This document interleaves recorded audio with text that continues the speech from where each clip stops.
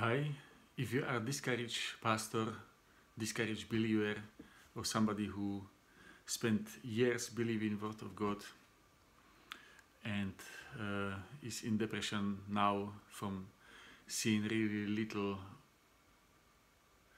around you, I want to say you are not alone. I'm not saying that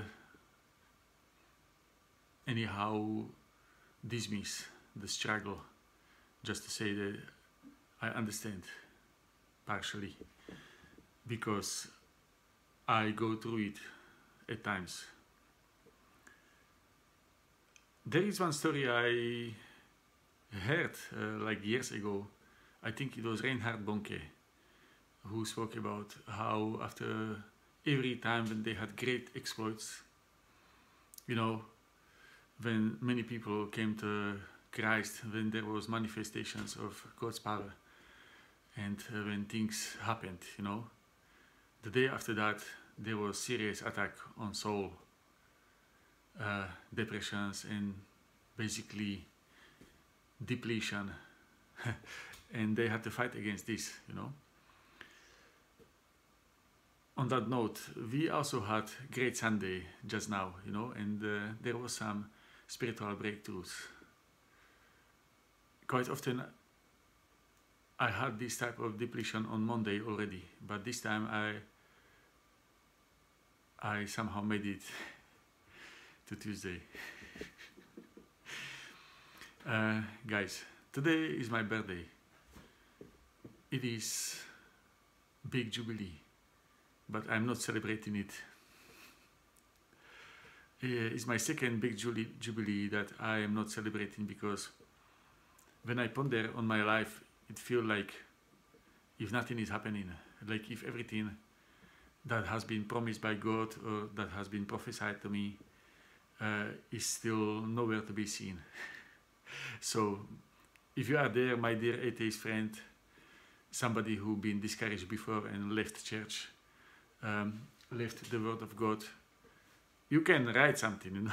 You can laugh at me, you can say that you are wasting your time. I don't know what you can say what I didn't say to myself already, you know. But I know that in that place of depression there is nowhere to go. Even if I find any way how to just encourage myself to do something, I know that my very being and desire to do certain things in life are closely connected with Kingdom of God. If there is not Kingdom of God, then I don't have so much faith in humanity that I would be willing and able to do something which demands so much sacrifice and stamping on your own soul, feeling, and desires. There was one prophecy that man of God spoke to me in church. It was over 10 years ago, and this prophet did not come often, but he was there before in the same church. He was there like years before this time, and I was not in the church, but my wife was, and she said like, yeah, this man told me everything what nobody knew about me. And I said, and my wife was saying like, I said, like, okay, you are a man of God. If you are a man of God, you will call me to come. And before she even finished the talk, the man pointed the finger on her and said, you come. So she went, and she was repenting and walking towards, like, God, don't expose me. And so he taught her things from her life. And now she said like, yeah, this man is certified. So I remember that when I saw him, it was in time when I barely understood English, and many times visitor speakers, they was making noise and people was clapping. I didn't know what they said. But so often I was not sure if I should be intimidated or impressed. Sometimes it was like I was trying to read body language and I was not sure exactly. It was like mixed messages. sometime. But this man, there was something because of what Arita said, but also because of what I could perceive. I had some type of trust towards him, and he actually did call me too, even though I didn't challenge God like, call me. I didn't say like nothing for him to prove his authenticity with God.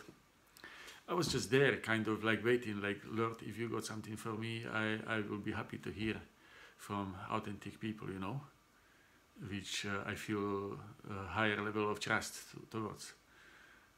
So he did call me, and he started to prophesy, and he said things about certain stuff that I had on my heart, and I already gave up on it. It was like I already saw that this is not gonna be probably happening. And he said like, no, this is you. You have these gifts from God, and it's even much better than what you think. He said basically the descriptions which exceeded the level that at that time other people would ascribe to me, or that I could honestly believe about myself after all humiliations that I went through. And so there was that encouragement, and he said like, you will not wait any longer, like it will not be postponed anymore. But I didn't know what to do with that prophecy. That time I didn't know how much I need to cling on it, or if I need to repeat it, or if I just believe like, Lord, you say this, so it will happen. So 10 years later, it did not manifest.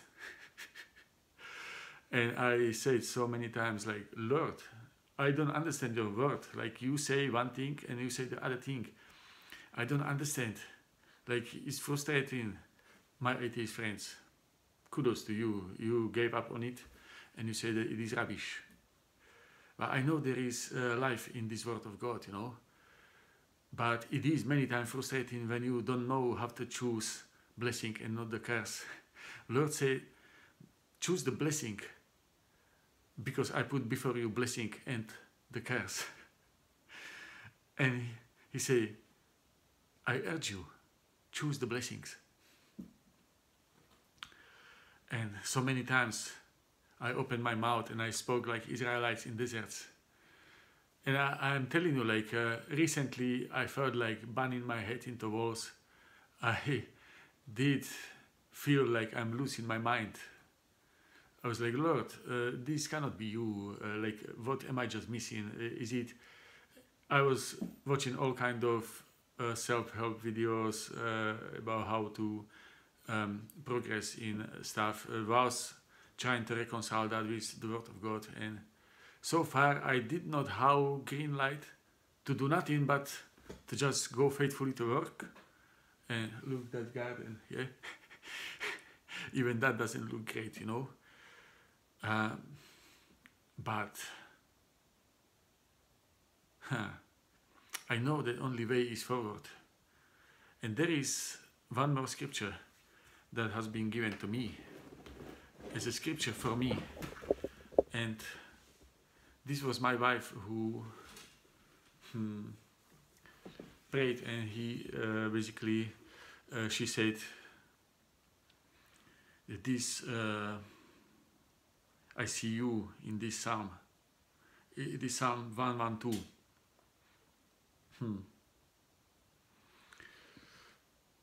And I want to read that psalm to encourage myself and to encourage you if you are in similar place where God promised things, you done all you can do right, you sometimes slide and you don't know how much can you blame yourself from failing repeatedly or for not breaking through ever.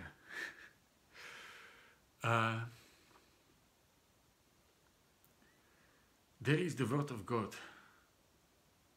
and in the Word of God is curses, and there is blessing, there is life. I will read that Psalm 119, 112. And I will read it like I mean it for myself. I will receive this psalm as I'm reading it, and I offer to you, if this is also needed for you, receive it also. Let us encourage ourselves in the Lord. David was also in the situation where sometimes he felt like his life doesn't make sense. Sometimes it was his people felt like this guy lost it, and they wanted to kill him. That's when he encouraged himself in the Lord. And sometimes you might wonder, like, how did he encourage? I tell you, go and read Psalms, and you will see a number of them are basically him talking, and that's how he encouraged himself from describing the horrible situation, but then calling upon the Lord. And I felt the difference when that depression hits you and you feel like, man, like I don't even know what I should do. Like I feel this powerless anger, just want to destroy something because I don't know how to start to build something. And I see that there is something so beautiful and powerful that I am here to build and to help this group of people to build something to help in many people. But I don't have ability to even help myself at this point. It's like, man, who's gonna help me? Who's gonna help me? I feel like that, yeah? Like, I give my tithes, I give my time, I sacrifice my energy, and no, it's like it's still just through faith. I don't see any encouragement. So let me encourage myself, and let me encourage you if you will receive. Praise the Lord. Praise the Lord. Blessed is the man who fears the Lord. Blessed is the man who fears the Lord, who delights greatly in his commandments. Lord, I delight greatly in your commandments. I fear the Lord. I am blessed man. His descendants will be mighty on earth. The generation of the upright will be blessed. Wealth and riches will be in his house, and his righteousness endures forever.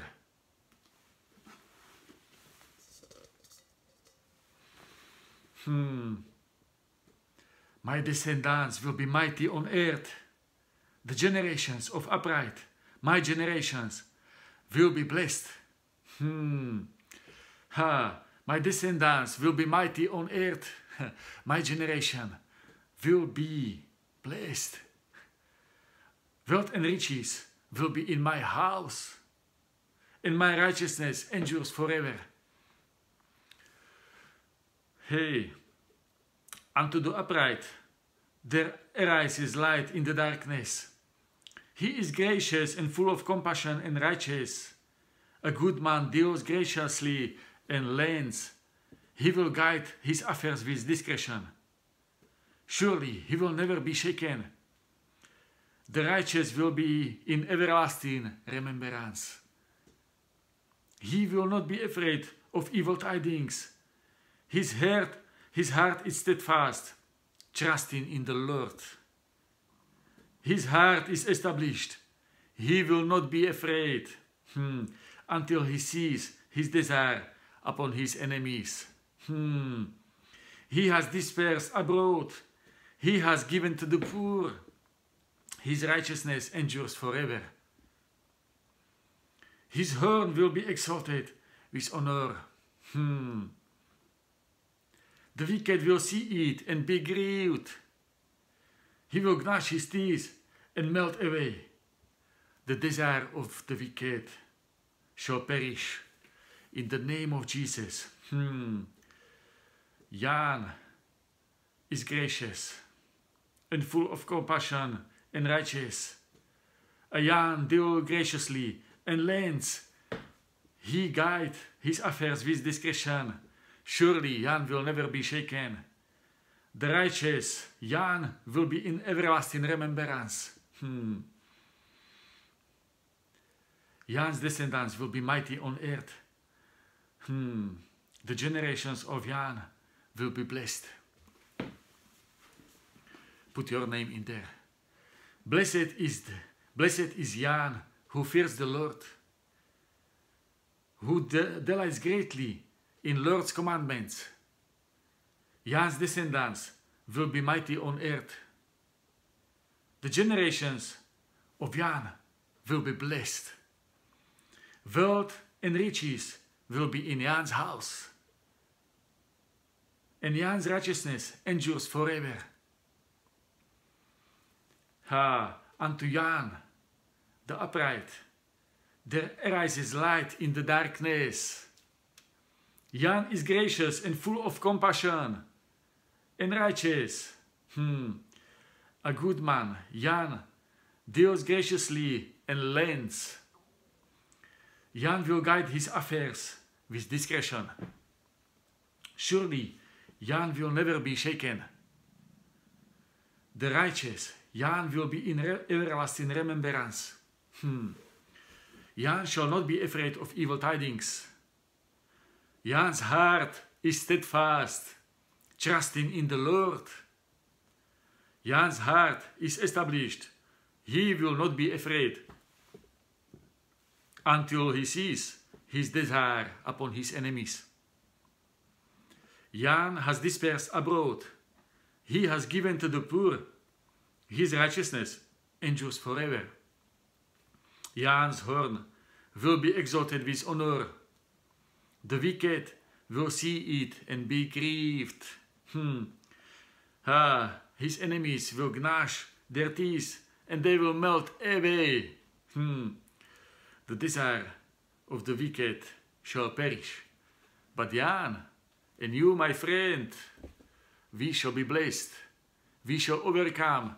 The word of God will be fulfilled in our lives. And the vision, we will write it down so everyone can run through it. And it will bring wealth and healing to the nations in the name of Jesus. Amen and amen.